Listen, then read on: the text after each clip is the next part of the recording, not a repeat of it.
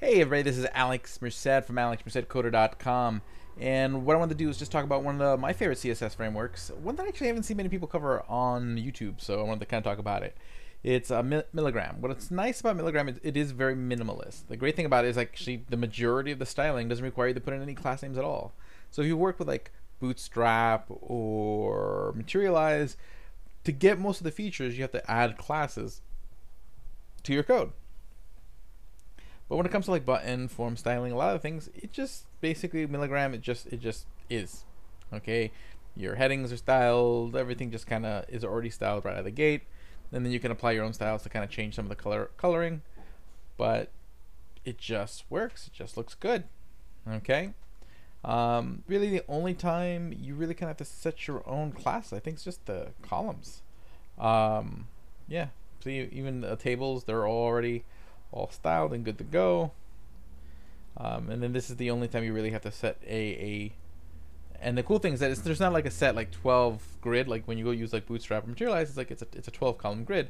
This could be infinite columns because it's really just a flex box that evenly divides the rows between your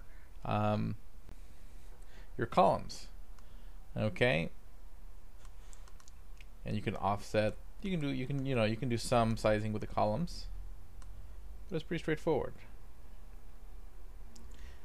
So that's, I think, the only actual class. Everything else is literally just built into. I guess they have this. If you're going to use floats, they have this clear fix, float right, float left. But really, that's it. That's the whole framework. I wanted to do like a course to teach you it, but really, all you have to do is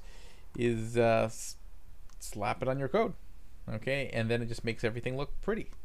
Okay, so you can just focus on developing your application.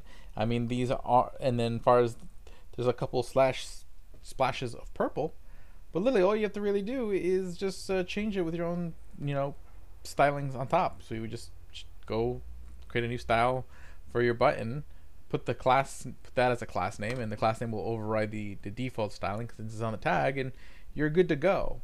But yeah, no, I'm a big fan of just sort of the out of the boxness of this. So literally all you have to do is just put this CDN right here at the top of your HTML file, and yeah, you're good to go. So, yeah, I figured that'd be a longer video. I'm still gonna post this just because, hey, you know what? There really isn't a video on Milligram on YouTube. And make sure to go check out my website and take a look at some of my projects over there at alexmercedcoder.com. Okay, so go check that out. Subscribe to my YouTube channel. Go follow me on LinkedIn, on GitHub, on Twitter. Go subscribe to my podcast. Follow me on Medium.